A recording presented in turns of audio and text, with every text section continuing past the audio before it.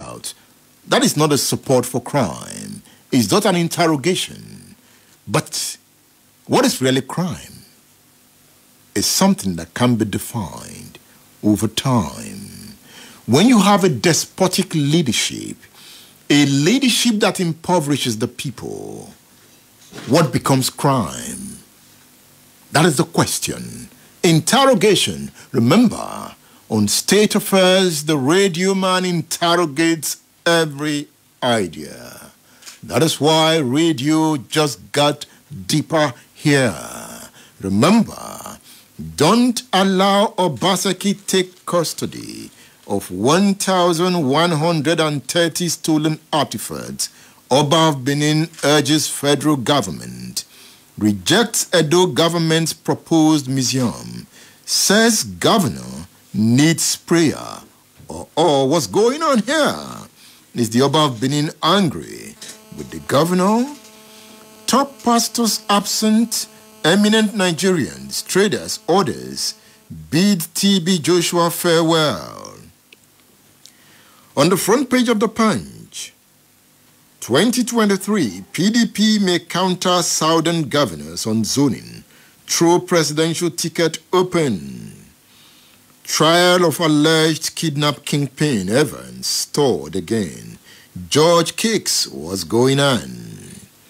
On the front page of the Saturday Tribune, Fulani groups threaten Southern governors, say ban open grazing in September, lose 2023 presidency. Why we oppose call for Southern presidency, Northern Elders Forum. You know, these are interesting times in Nigeria. Everyone is threatening. Everyone is speaking. Fulani speaks. Igbo says no. Yoruba say this is what we want. Interesting times. I tell you, these are beautiful times despite the pain. Just watch. Something is about to happen. Nigeria has unraveled. I hope you are studying the trend. Study it keenly. Read between the lines. Something is about to happen. Rejoice, rejoice, for everything good will come. The radio man is here. Are you there? What do you have to say about the state of affairs? 08056998678. You can call 070-694-93000. Make your voice loud. Say it. It's your country. It's your land. You are a stakeholder here. Let me hear your voice. Hello. Good morning. Good morning, Edmund. Yes, good morning. This is the voice of Omar. All right. I'm calling from Ibadan. It is part of the society to stand ourselves as a nation. Our major problem in this country is bad system. The bad system introduced to us by bad leadership and bad structure. Hello? I'm with you. We are having the problem of bad system. And the bad system I'm talking about does not start from Muhammad Buhari administration. It's only escalated more than before in this administration. What we need to do is, how can we solve the problem of bad system we have now? That is the problem we are facing now. Thank you. Good morning. God bless you. Thank you for calling the radio station. Thank you. Hello.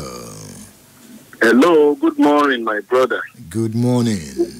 This is Dr. Wale Fashaki. Yes, Dr. Wale is here. How are you, my brother? Things are happening. And the Yoruba says, fire. You have said it all. Something is about to happen. Agitation here and there. Counter-attack here and there. Where are we heading to? That is the question. Where are we heading to? The Southerners want the president in 2023. The Northerners said he's not going to release it. Where are we heading to? That is the problem, but that is our question. Like you have rightly said, it will end somewhere. Not just in not just to but let's pray to God that we'll be alive to witness where the end of all this problem will be. That's my prayer. We should be alive to witness the end of all this impasse. Thank you very much. Thank you. Kolade Olajire Oluwatimilehin is on State Affairs page on Facebook. It says Nigeria is a confused state. We glamorize the symptoms limiting our development instead of finding a lasting solution to the real disease. Hakim Yakin says when patriotism is lost in the leadership, the followers become violent and the state resources meant for people's welfare go to curbing violence. John Oguche Onyisi says Wike meant well. To fight crime and insurgency should not be romantic. Crime and insurgency should be taken headlong. What about if the state is the reason there is crime and insurgency? John Oguche Onyisi, tell me. This is coming from Oyekon Gabriel. He says we have so many conflicts in the country, yet Mr. President insists there is nothing to talk about. Did he say that? He says go to the National Assembly if you want to talk. Ogoni must become great. That is coming from Abdul Sogi. Ogoni must become great. What do you have to say? Have you left a message for the radio, man? Have you seen an article that I saw? Did you read it? Deji Yesufu sent me the article. I read the article. Why is it about pain all the time? It's an article written by Matthew Shotola entitled How Agbowo Became a Den of Thieves. How Agbowo Became a Den of Thieves. Agbowo, a den of thieves? Remember, 3 weeks ago, I talked about this area on the show. In the article, Matthew says how these evil men could enter a gated house and spend several hours doing mischief with no restraint from anyone remains a wonder to me. A wonder to him. Matthew Shotola is on State Affairs. Hello. Hello, good morning, Mr. Edmund. Is that bad that you had to write an article? Yes, it is very bad, sir. And I just felt someone needed to do something about the situation there. So I just felt I should do that. I should write something since I am not in the position to go there with my guns or my whatever. But at least since I have the ability to write, I should write and do something. Perhaps the people in authority would hear us and come to our rescue. So your pen is your gun? Yes, sir. What about if I give you the AK-47 gun? Will you be happier? No, I won't be happier because I'm not used to using AK-47. I prefer using my pen. You are a student of the University of Ibadan? Yes, I am, sir. You stay in Agbowo now? No, I don't stay in Agbowo. I actually stay at Bodija. But the fact that I hear that students almost every day talk about this was robbed, another one was robbed, this happened and that happened, I just get sick of it. So that's why I needed to write. They tell you sad stories? Almost every day. They come into the house? Almost every day. Take their time? Yes, sir. Rob with ease? Yes, sir. And students are scared? Yes, they are very scared. They can't fight back? No, they can't. Sorry. In fact, one of the students I interviewed, she said, she actually told me that they are scared of living in Agbowo because one of the reasons, the student that actually was staying in the gated house, she said she was afraid of staying in an open place because if she's not staying in a gated house, there might be high probability that they will rob them easily. So she felt, okay, a gated house will be secure. And so she looked for one, and but this same house was actually robbed twice. They came to that house twice, and they robbed, did all they could do without any restraint from anyone. So it's just so bad.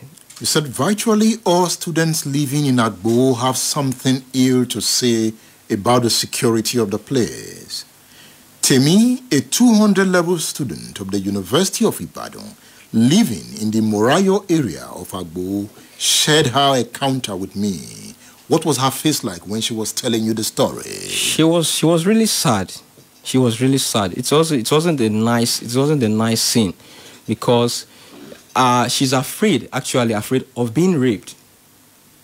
That's her greatest fear, because they entered their rooms. They actually entered the rooms. So she's afraid. She's just scared that what if they come the third time and they meet her alone in the room? Anything could happen. Her roommate has left her? Yes, her roommate had left her. Why? Because she's scared to stay in such a house where there will be no safety, there will be no form of assurance that their lives or their properties are secure. Agbowo is a den of thieves. It is, sir. You have more students in Agbowo now. Why? We have more students in Agbowo now because the reason is due to the COVID-19. Because the school management felt they should keep the students safe, and in order to do that, they felt not bringing them to school, they will not be accommodating any students in school, and so they asked all students to stay back at home. So students who couldn't study from home, they choose to stay in Agbowo, Orogun, Bodija, and UI and its environs. So most people trooped down to Agbowo, actually. Do you live in Agbowo? Shotola writes about the pain of students. Not everyone in Agbowo. Why? Because the students are the targeted ones. They are the ones with the laptops. They are the ones with the phones. They are the ones with the expensive, so to speak, gadgets. That's why they choose to attack the students. Do you live in Agbowo? Do you have a story to tell? 080-915-51055, 080-569-98678, 070-694-93000. Hello, good morning. Sade Modagbe from UI. Sade Modagbe from UI. Even here in UI, on the 10th of June, my laptop and handset was stolen in the office between 1 o'clock and 2 o'clock. How did that happen? Though I did not lock my door very well, so it's so terrible. You did not lock your door very well? Yes. It was opened gently and the person must have strained it. Even on Thursday or Wednesday before that, my door was tempered. I didn't observe that or did the incident happen. Who did you report to? No, I reported to authority, but nothing can be done because these people, even some professors, their laptop could go to be taken away a lot. That because these people are going around doing this, even in the university. Who are these people? The youth are so exposed to these nefarious activities in the name of the country and this or that. But before I go, let me say two things. It is just in terms of security, we are faced with the situation of what I call the black gold and the red gold. And people who fight over here are those people who go into criminality, killing innocent to in the name of surviving. So the government should wake up to their responsibility. Thank you very much. These evil men were not only able to enter the compound, but were also to enter the room. Matthew Shotola writes, in their last visit to Temi's house, they carted away 2 laptops, several phones, 5,000 naira, and they also damaged the house. Temi told me specifically that students in Agbowo live in fear. Since the second visit of these robbers, Temi's roommate has left the house, never to return. You will find that in the article written by Matthew Shotola entitled, How Agbowo Became a Den of Thieves. The article is published by Text and Publishing.com. You can speak to DJ Yusufu about that. He can publish you too. It is the pain of Agbowo, criminals on the loose. Can they be students? I don't know. I actually spoke to a man, so he feels they are students, but I don't think they are students. I don't see the reason why one student would choose to hurt another student. I don't think they are students. And none of these criminals have been caught? As far as I know, none. As far as I know. They take their time? Yes, they do. They spend hours? Yes. In fact, they go from street to street almost every night. Where is the police? Who is the commissioner of police here? Madam Commissioner, did you hear this? Agbowo on spotlight. Police, move in. Get the criminals. Take them to court. And let the judges pronounce them criminals and send them to prison. Prison. The prison yard is full. The prison is full. It's full of the poor. But Father Mbaka says those who should be in prison are not in prison. Ejike Mbaka talks about those who ought to be in prison, yet are not in prison. If you talk, they will arrest you. They will invite you. You will be in trouble. Intimidation will not solve it.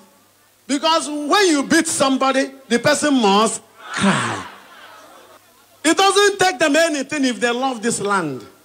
That's why I'm saying that the real people that should be in the prison are the people who are busy arresting others and putting them in prison. State Affairs with Edmund Obilo is live.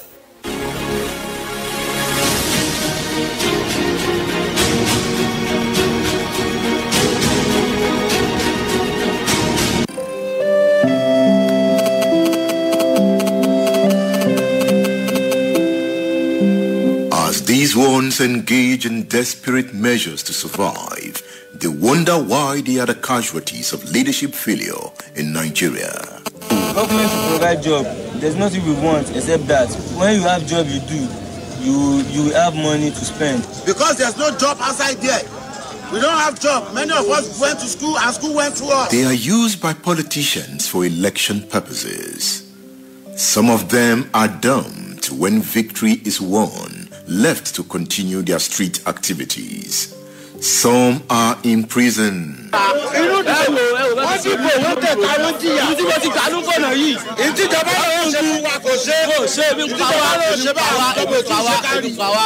Ebi para gidi ẹ ma wo para mi ìdìbò ni ẹ ma wo para mi ẹ ma wo ìdìbò ni o para mi rí ìdìbò lele yìí inú ìdìbò ni ore ẹ ma ya inú ìdìbò ni ẹ wo when the time of elections comes, the politician will come over, they will come here, they will talk to these people, they will use them. After the election, they will not do anything for them. And now, you can see them circling around here. What are they doing? Smoking Indian herbs. And the teacher normally came here when it's time of election. They will promise people that they will do this and that. They promise many ladies here that they will open their shop for them. They promise them that they will give them money to establish their business. But immediately they get to the power, we don't see any traces of their promise. God himself knows that people were smoking all around. But they will only make use of them. That was when they were in need of them. After making use of them with all the promises, and they won't fulfill.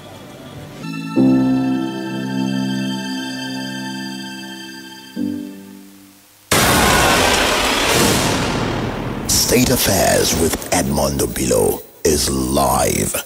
Many years ago, I was telling them. Somebody came and said his motorcycle was stolen. And the Lord told me, tell them, a time is coming when not just motorcycle, men will be stolen. And if you bring money, it will be released. Kidnapping, many years ago. By that time, there was nothing like kidnapping in this country. What is happening now? So all those who are busy preparing for 2023, thinking that it is a messianic time for them, political messianic time, for them to continue to launder wealth and money that belongs to the poor, money that should be used to develop the city, and the youth will be fully engaged in one business or the other, doing one job or the other, because an idle hand is a devil's workshop. What are we expecting when 99% of our youths are jobless? What are we expecting? What things are going to happen? If anybody is telling you it's going to end today or tomorrow, that person is a liar. That person is not a man of God. Even if they arrest everybody, it will not end it. The solution is not in the arrest. The solution is in the job provision.